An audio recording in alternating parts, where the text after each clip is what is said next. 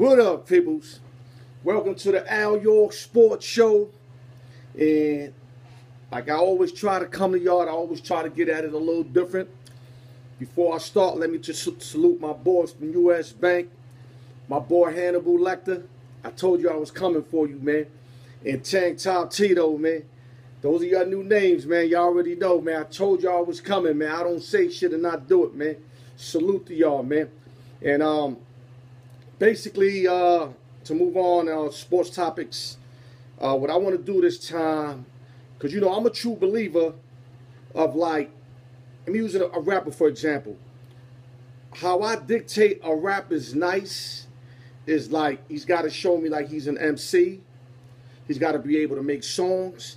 And last but not least, he's got the freestyle.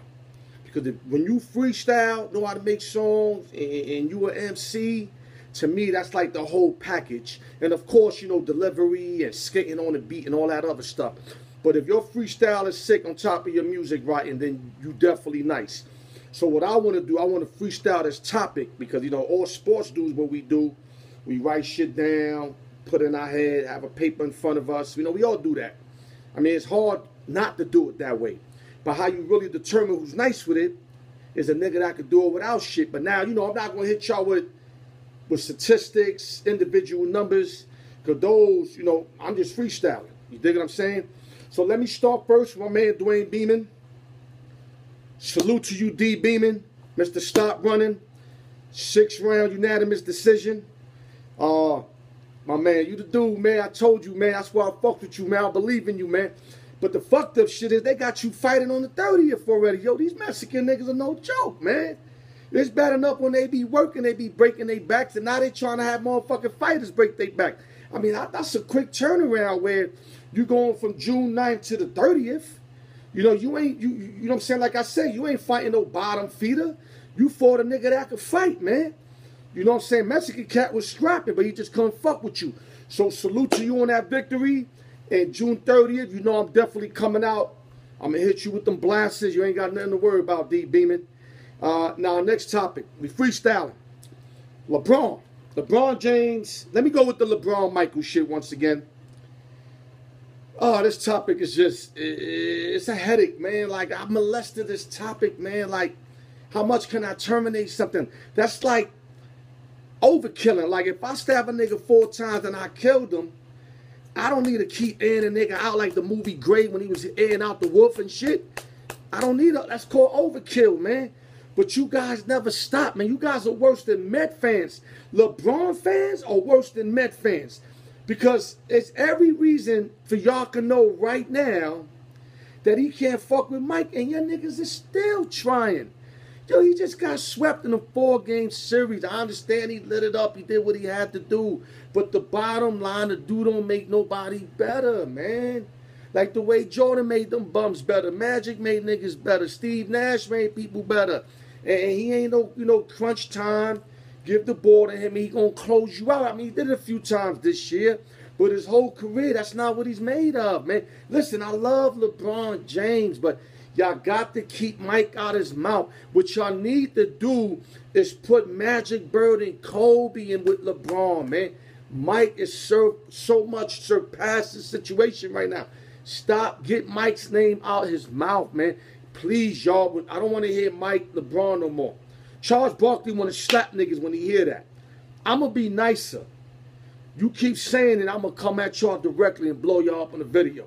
I ain't going to physical contact you nigga. Charles Barkley is, not me. But come on, man. Come on, man. You already know what the fuck it is. He just got swept. He laid down game 4. I don't want to hear that shit no more. Jordan never fucking laid down. Win, lost, got swept, never laid down, bro. And with that, let's move on. Let's go to LeBron's next possible destination. My theory is he's going to Houston or Philly. I don't think he's going to Boston. He's not going to do that Kyrie thing again. I would like to say San Antonio because he loves Popovich, but, you know, Kawhi's situation, and they don't pay guys like that. They're not going to pay 2 guys the whole basically salary and have a bunch of scrubs around it. Plus Aldridge is signed. So I don't see that happening unless he takes a pay cut. And, you know, if he takes a pay cut, Kawhi, him, and Aldridge is not a bad 3. But I think he can set himself in a better situation. Houston, to me, is my situation. Although I don't think Chris Paul has 5 years in him, good solid years in him. But I think him and James Harden and Capella and whoever else they put around that unit could win. Could win the next 3-4 years, or at least go to that conference finals the next 3-4 years. You put them with the Sixers, the only problem is they got all the talent in the world, but I don't think LeBron want to be in a locker room with young niggas on their phones, you know what I mean, using WhatsApp, Instagram, Facebook. I don't think he want to deal with that, and that's what's going to happen in Philly. All them young 25 and under cats, man, they all into the social media world. So LA, only way I can see LA if they get George over there, which I'm not too high on anyway. I think George lost a step. But I think if he goes to LA, something else has to happen. Like, it's got to be like a dramatic trade to get Westbrook over there. Maybe they sell Lonzo, Randall, and a draft pick and get Russell. Because if you bring, you know, Westbrook, George, and LeBron, now you got something. And if you happen to keep Ingram or Kuzma, now you're working with something. And not to mention, he just bought a $21 million estate over there where, like one of my boys said, they ain't buy that for nothing. So, you know, you ain't going to spend that type of money not to be there. So, you know, it's looking like L.A. right now. I hate to say it because I was thinking Houston. But it is looking like L.A. And if he goes to either L.A. or Houston, he will win, I'll say, 2 at least chips out of the next 5 years. I'm not saying he's going to go 2-5 in the chips. They might not make it a few years. But I think they'll definitely win about 2-3 if he goes to L.A. or Houston in the next 5 years. I think he got about 5 solid years left. Nobody takes care of the body like LeBron James. Salute to LeBron James for that. Now let's roll over to MLB, the Yankees. What else can I say about my team, man? We beating scrubs. We beating good teams. Now, I'm not going to sit here and say we're going to win a chip. My boy Gil Mercado trying to put that in my mouth. Gil, I'm not saying that. Don't have me happy and think because I'm happy I'm thinking they're going to win a chip. I'm just happy because every time I put a Yankee game on, we have a chance to win. That's bottom line. We as good as anybody, bro. You know what I'm saying? And we did lose Montgomery for the year. Though we got Herman basically stepping up for him, don't trust him because he don't have enough experience, sort of like Jordan did. You know what I'm saying? But we still got to get that next elite pitcher. We need Gray to step up. We know what we're getting out of CC, which is 5 solid innings. Severino's a fucking beast. And Tanaka's going to give us 6 innings every time out with a chance to win. We got to get another elite pitcher. I wish we'd have got Garrett Cole last year, but we didn't. So now I want to target Jacob deGrom from the Mets. I think deGrom makes a perfect fit with the Yankees. The Mets should be selling right now because they're not going nowhere. So who better than to sell them to the Yankees? Yankees farm system is stacked. I mean, we could do what the Cubs did like a few years ago where the Cubs never touched, like, you know, the Alomar Juniors, the Baez, the Russells. Instead, they dealt with the Gleyber Torres, who was underneath, you know, McKinney, etc. Yankees got guys underneath they can trade for deGrom. Like, they can send Sheffield, McKinney. I won't touch Frazier. And who else? I mean, I don't want to deal with Bird. I don't want to deal with Andujar.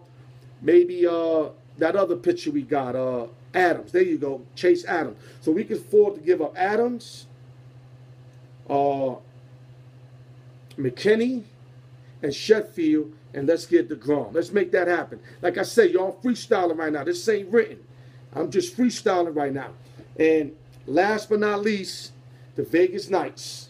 I'm repping they shit. That's right. I gave them out to win the Stanley Cup. I lost. There's no excuses. I'm here repping. But I did tell y'all to hedge out, to secure monies. So if you hedged out, you didn't lose no money. I told you I hedged out just to get your money back. If they win, you profit. They lost, like me, I lost, I broke even, but there's no excuses. I gave it out to win as a future bet. That lost. But from a money point of view, I broke even, and I hope a lot of y'all that follow me, especially on YouTube, broke even also. Because if y'all didn't, Y'all doing that greedy shit. That's kind of stupid. No need for that. You know what I'm saying? When you could have just, you know, got your money back or won like a nice little small margin of profits, because they were still profits on a hedge. And with that, let me give y'all bonus coverage.